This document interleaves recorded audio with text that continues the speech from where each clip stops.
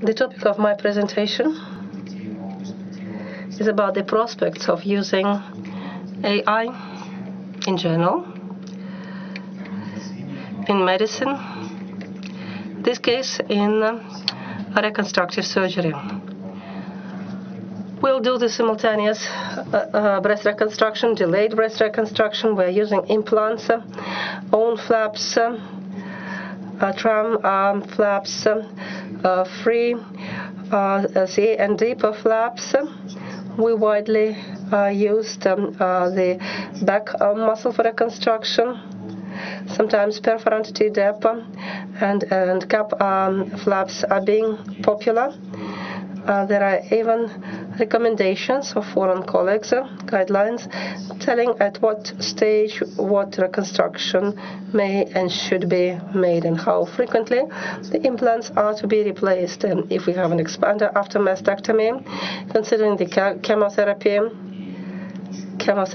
and radiotherapy, when we must reconstruct the areola and the nipple. And the only thing is that in Russia we don't have any guidelines on kinds and times of breast reconstructions. It doesn't say when we should do it, when we should replace the expander for implant. We're mainly using our own experience and colleagues' opinion. And we'll have both good results of breast reconstruction, bad results exist as well, and complications are possible. I believe any reconstruction surgeon did have such cases. The general data internationally says that the complications are frequent when using both implants and flaps. How can this problem be resolved? We all thought what to do, and of course we got upset if we encountered complications and trying to find out whether everything was done correctly. And when thinking what could be done better, our team considered what can be made.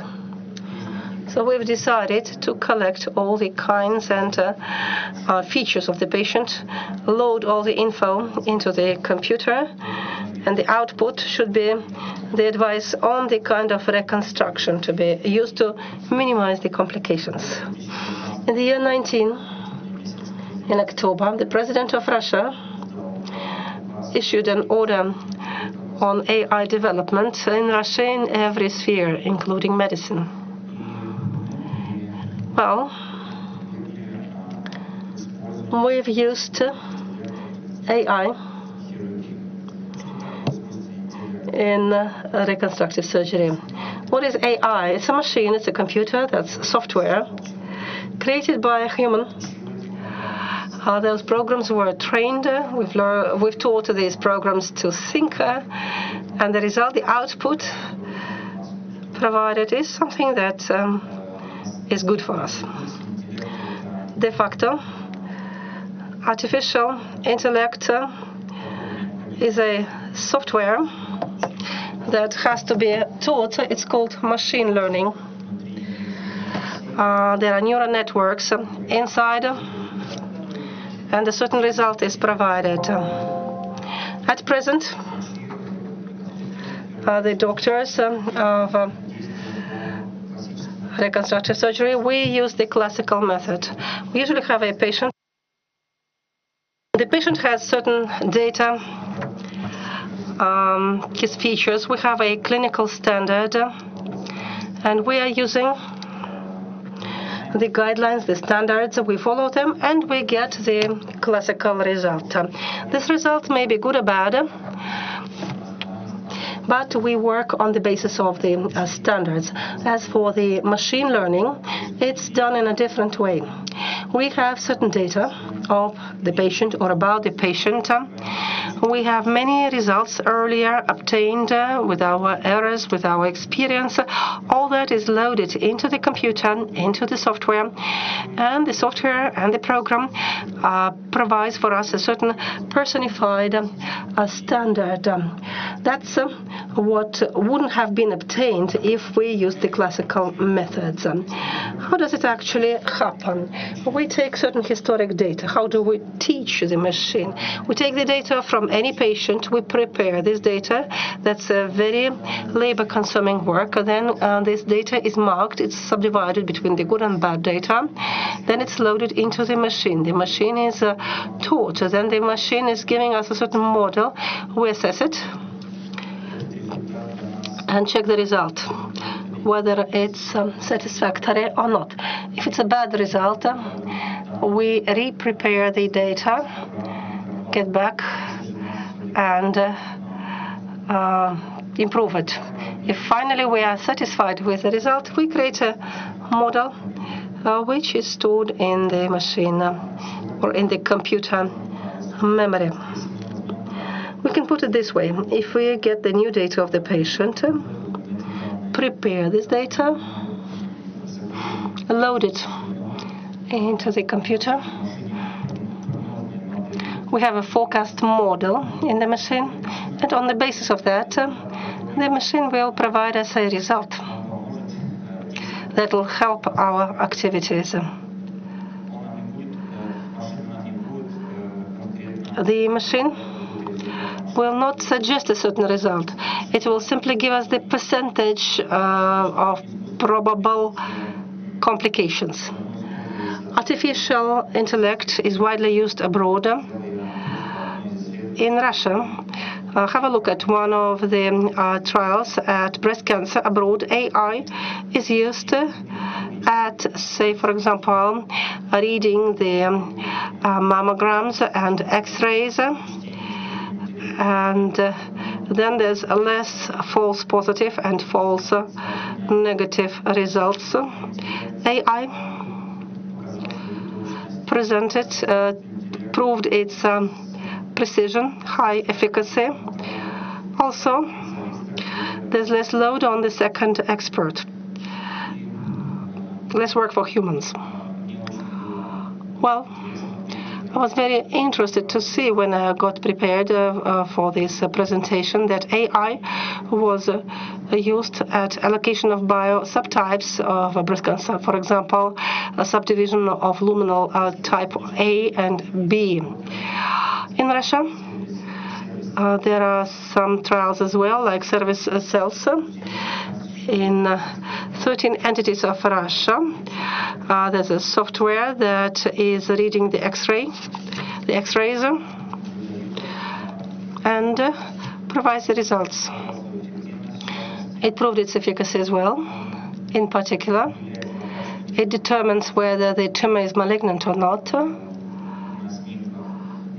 And this research is not aimed at replacement of experts, but rather at assistance to the experts. In many regions, they lack good radiologists who would be good in reading of mammograms and CTs.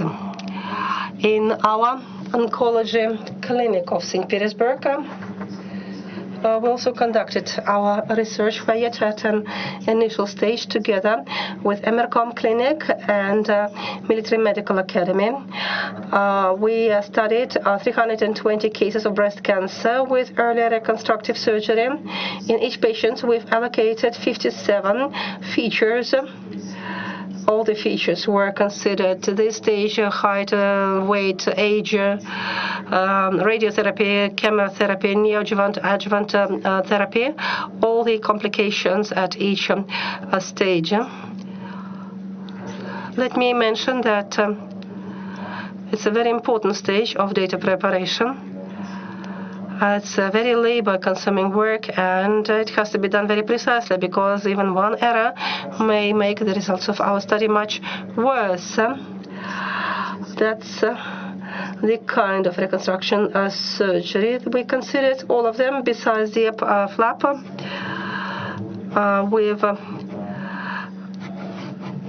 processed this info. Preliminary statistics pointed that this is a feasible method, And some most important features were singled out, like age is a very important feature. Ladies after 60 have more negative results after reconstruction than ladies under 60. Body weight was an important feature. If they weigh more than 80, their complications were more frequent as well. Experience of a surgeon was of importance. Surgeons with more experience had less complications. The machine determined the significant features that may impact the result. Here are 22 features from among 57. The output was the algorithms we've received. The machine provided not a result, but the algorithms, and the ideal situation when all these algorithms coincide. The first algorithm decision, here is a tree of decisions. It says that in this case, AI could not predict correctly. In this group, in the training selection, in 18 cases, only 6 were a success, 12 were no success. Control selection failures were not mentioned, and only 7 cases were no success. So this is the algorithm, the decision tree, pointed at the fact that the radiotherapy is a significant factor, and at the choice of reconstruction, the necessity of radiotherapy should be considered. Flap should be considered as well. That's a kind of surgery that causes many complications.